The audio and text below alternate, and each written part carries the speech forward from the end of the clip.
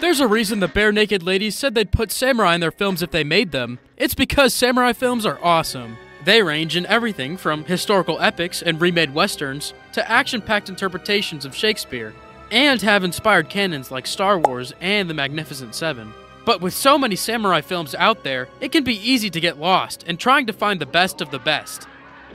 So here are our top 13 samurai films. Be sure to subscribe to Flickside for more movie recommendations before we kick off. Number 13, Lone Wolf and Cub film series. Based on the acclaimed manga series, Lone Wolf and Cub is one of the most unorthodox duos in a samurai film. The 6 films center around the adventures of shogun executioner Itto Ogami and his infant son Daigoro. Armed with swords and a baby carriage, the two of them traverse a brutal version of Japan while trying to survive. Each film possesses different villains that attack in different ways. This is a fantastical version of Japan, considering what the films feature. This includes the baby carriage firing guns and samurai skiing down snowy hills. There's an absurdly appealing balance of grit and goofiness that makes them a must-watch.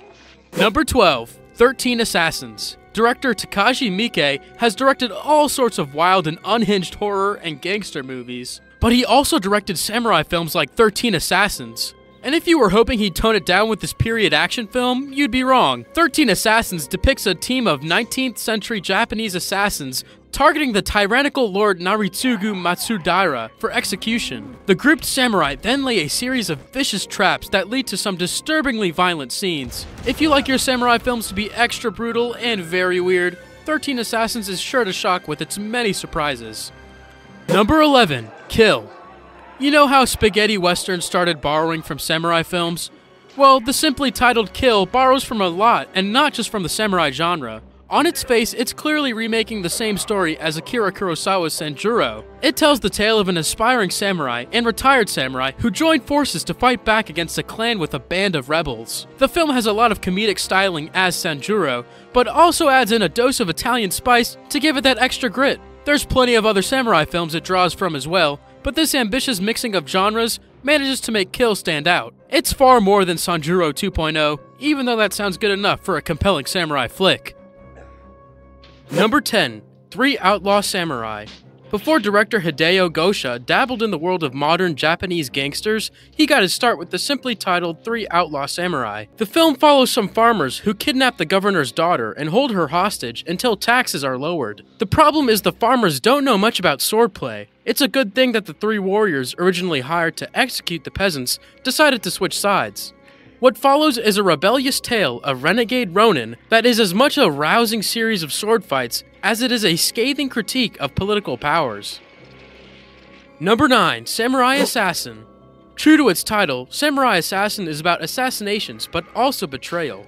It follows a band of assassins sent to kill a Tokugawa official. While they wait in the snowy setting outside the castle, the absence of Lord Lee makes the assassins anxious, fearing there is a traitor among them. Fronting the film is the legendary Toshiro Mifune, who plays the complex Nero, desiring samurai status. He goes from being a giddy rogue to a vicious, frustrated character as the film nears its brutal and bloody finale of swords and politics. Not all samurai films have to be gritty depictions of swordplay and politics.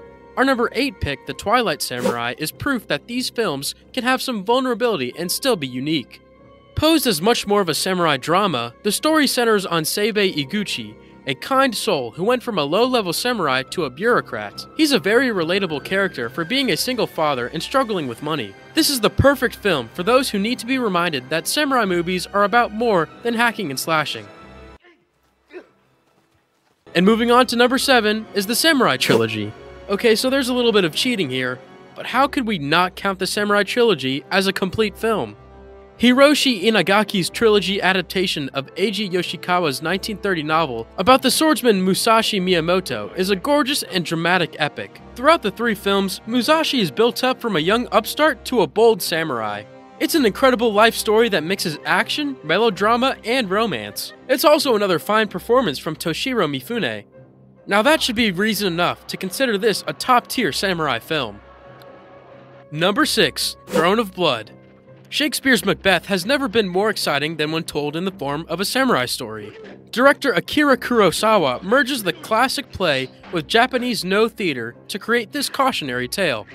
There's a lot to love about the film, but it's most notable for Toshiro Mifune delivering his most extreme of performances as the lead. The finale of the actor being assaulted by arrows as his castle burns is one of the most intense scenes in any samurai film. Some samurai are depicted as heroes, and some are sociopaths. For 1966's The Sword of Doom, our number 5 pick, it's the sociopath route. As the most critical of the Bushido Code, the film follows the downward descent of the evil Ryunosuke, a disgraced samurai with a lust for violence. Director Kihachi Okamoto loads up this picture with much of the cynicism and nihilism that came with samurai facing the end of an era. It also boasts some of the greatest sword fights you'll see in any samurai film. Although Akira Kurosawa has been making many films prior, the 1961 samurai film Yojimbo, our number 4 pick, was one of his best, both commercially and inspirationally. The film finds Toshiro Mifune playing the wandering Ronin Sanjuro, a mercenary who manipulates a war between two gangs to his advantage. Mifune is at his peak in this anti-hero role that is oozing with cleverness and machismo. If this samurai tale that fuses action, drama, and comedy sounds familiar, it's because Yojimbo was a direct inspiration for the 1964 spaghetti western classic A Fistful of Dollars.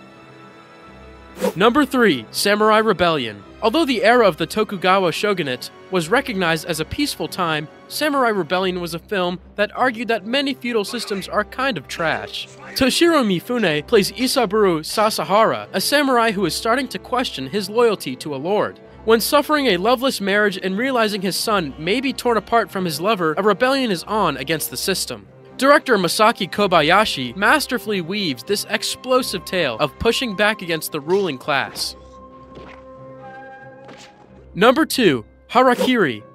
In between directing The Human Condition and Samurai Rebellion, Kobayashi directed one of the darkest samurai dramas with this 1962 film. Set during Japan's era of the shogunate dictatorship in the 17th century, it was not a good time to be a samurai. Hanshiro Tsugomo is one of those poor samurai who is seeking to end his life.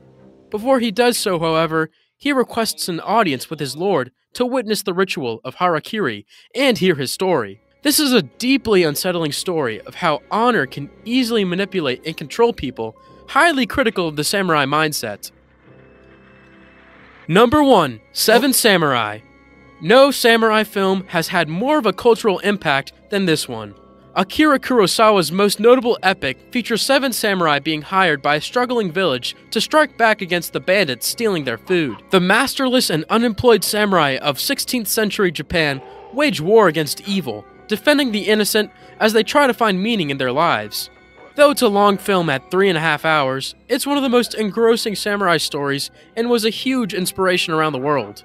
How huge? It inspired the Western classic The Magnificent Seven, as well as sci-fi films like Battle Beyond the Stars and Rebel Moon. None of those movies would be around today if not for Kurosawa's exceptional storytelling of great action and emotion. If you're done watching these, check out our full list of the 20 greatest samurai films in the description below, and don't forget to like and subscribe to Flickside for more great film content.